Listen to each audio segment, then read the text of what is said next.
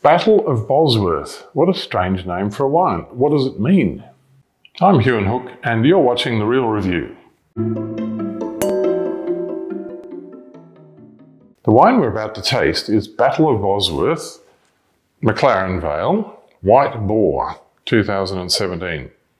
If you look on the back label, it tells you what grapes are in it. It's Shiraz and Cabernet. Why Battle of Bosworth?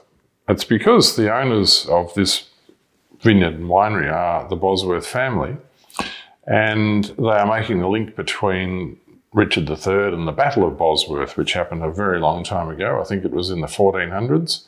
This wine is certified, Australian Certified Organic, ACO, and Jock Bosworth is the name of the man who is the winemaker and viticulturist. So that's his wine. And this wine is an interesting wine in another sense. It was made from grapes which have been hung on the vine 2 weeks after the canes were cut.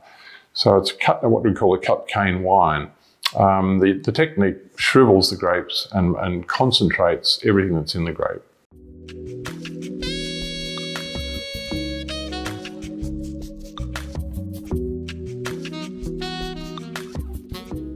Here we go. It's not a simple fruit wine, it's a complex nose, and it's got a lot of earthy, herbal, dried fruit, dried herb characters in it. But as you might expect a wine that's been made from dried grapes to have jammy or porty characters to it, but it has none of that, which I'm pleased about, because it smells like Shiraz and Cabernet, and it smells good. So let's have a taste.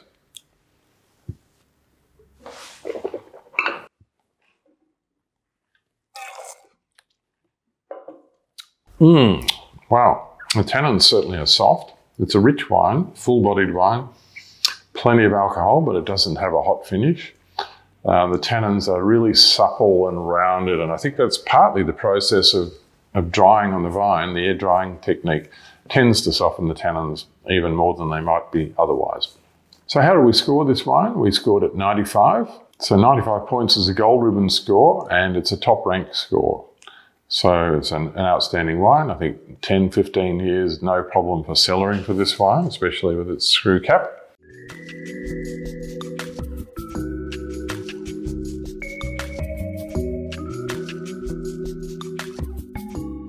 So what food would you have with a wine like this? I think just about any red meat dish would be great with this wine.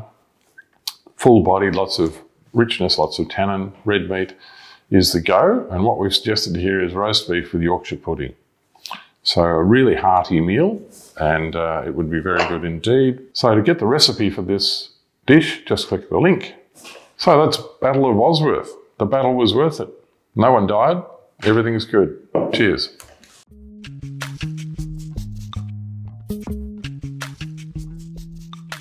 If you've enjoyed this, follow us and subscribe to The Real Review.